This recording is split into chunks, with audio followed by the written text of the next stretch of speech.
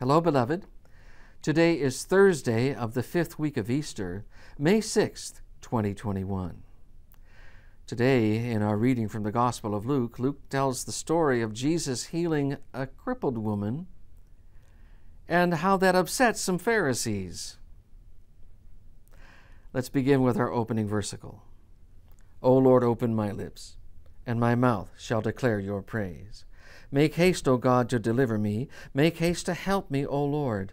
Glory be to the Father, and to the Son, and to the Holy Spirit, as it was in the beginning, is now, and will be forever. Amen. Hallelujah. Our psalm for the week is Psalm 150. Praise the Lord. Praise God in His sanctuary. Praise Him in His mighty heavens. Praise Him for His mighty deeds. Praise Him according to His excellent greatness. Praise Him with trumpet sound. Praise Him with lute and harp. Praise Him with tambourine and dance. Praise Him with strings and pipe. Praise Him with sounding cymbals. Praise Him with loud clashing cymbals. Let everything that has breath praise the Lord. Praise the Lord. Glory be to the Father, and to the Son, and to the Holy Spirit, as it was in the beginning, is now, and will be forever. Amen.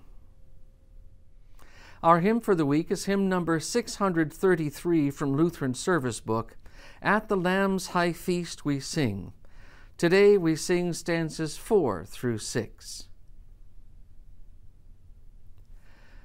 Praise we Christ, whose blood was shed, Paschal victim, Paschal bread. With sincerity and love eat we manna from above. Hallelujah. Mighty victim from the sky, hell's fierce powers beneath you lie. You have conquered in the fight. You have brought us life and light. Hallelujah. Now no more can death appall. Now no more the grave enthrall. You have opened paradise, and your saints in you shall rise. Hallelujah. Today's reading is from the Gospel according to St. Luke, the 12th chapter, beginning at verse 54. He also said to the crowds, When you see a cloud rising in the west, you say at once, A shower is coming. And so it happens. And when you see the south wind blowing, you say, There will be scorching heat. And it happens. You hypocrites! You know how to interpret the appearance of earth and sky, but why do you not know how to interpret the present time? And why do you not judge for yourselves what is right? As you go with your accuser before the magistrate, make an effort to settle with him on the way, lest he drag you to the judge, and the judge hand you over to the officer, and the officer put you in prison. I tell you, you will never get out until you have paid the very last penny. There was some present at that very time who told him about the Galileans whose blood Pilate had mingled with their sacrifices. And he answered them, Do you think that these Galileans were worse sinners than all the other Galileans, because they suffered in this way? No, I tell you. But unless you repent, you will all likewise perish.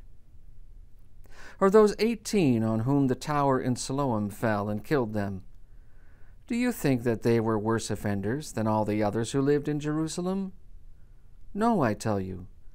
But unless you repent, you will all likewise perish. And he told this parable. A man had a fig tree planted in his vineyard, and he came seeking fruit on it and found none. And he said to the vine dresser, "Look, for 3 years now I have come seeking fruit on this fig tree, and I find none. Cut it down. Why should it use up the ground?" And he answered him, "Sir, let it alone this year also, until I dig around it and put on manure.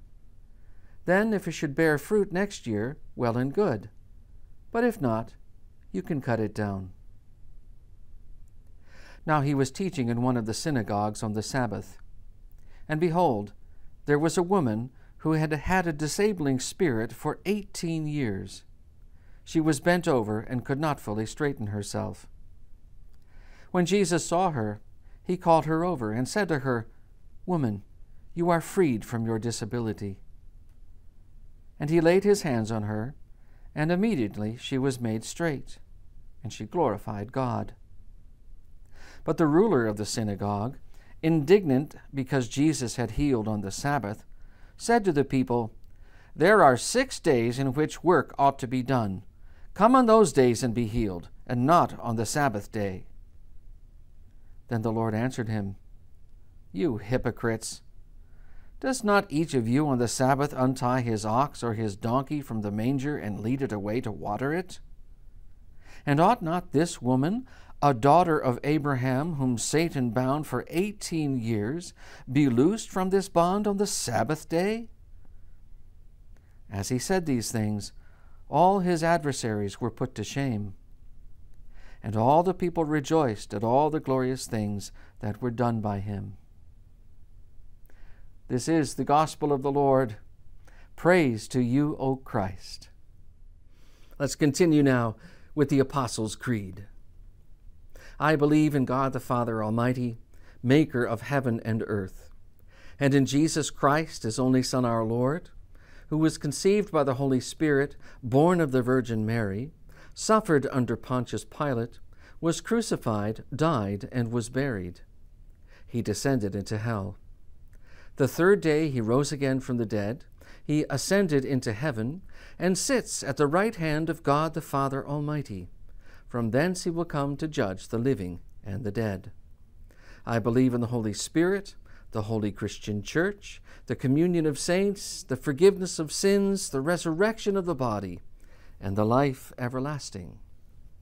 Amen.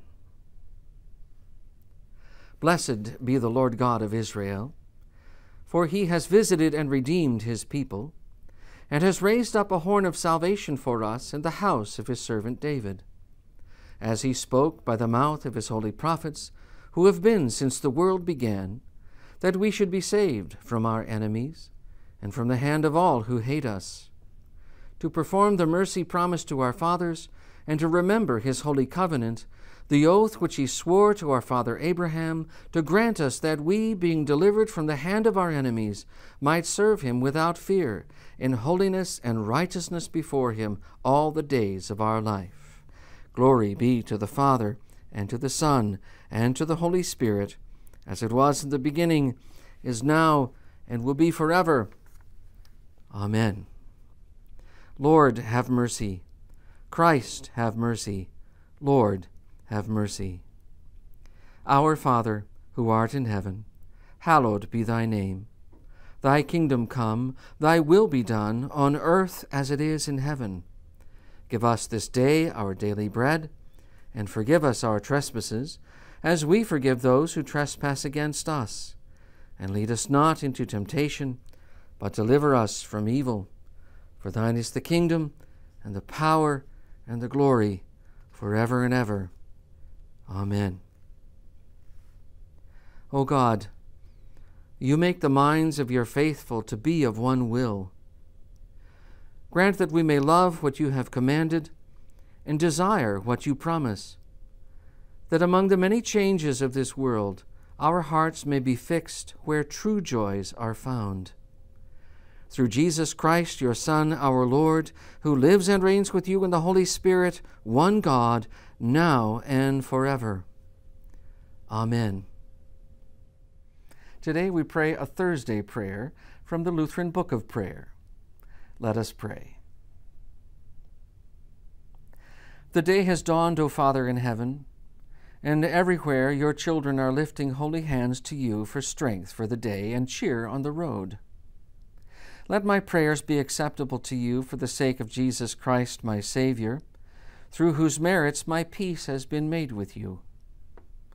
Let the day star rise in my heart, O Lord, by faith in that Savior, through whom my place with you is sure forevermore. I beseech you, let not only my prayer, but also my whole life, my every act, thought, and word be a sacrifice to you today, unblemished and worthy, through the power of your Spirit. Let the message of your word fill me with the assurance of the forgiveness of my sin.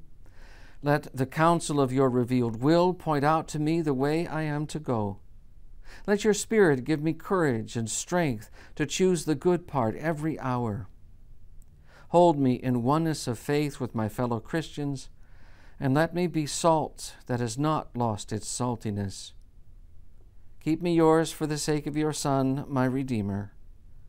Amen. Let us conclude today with Luther's morning prayer. I thank you, my Heavenly Father, through Jesus Christ, your dear Son, that you have kept me this night from all harm and danger. And I pray that you would keep me this day also from sin and every evil, that all my doings in life may please you. For into your hands I commend myself, my body and soul, and all things. Let your holy angel be with me, that the evil foe may have no power over me. Amen.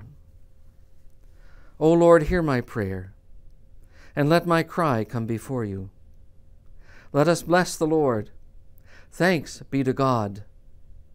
The Almighty and merciful God, the Father, the Son, and the Holy Spirit, order our days and our deeds in his peace.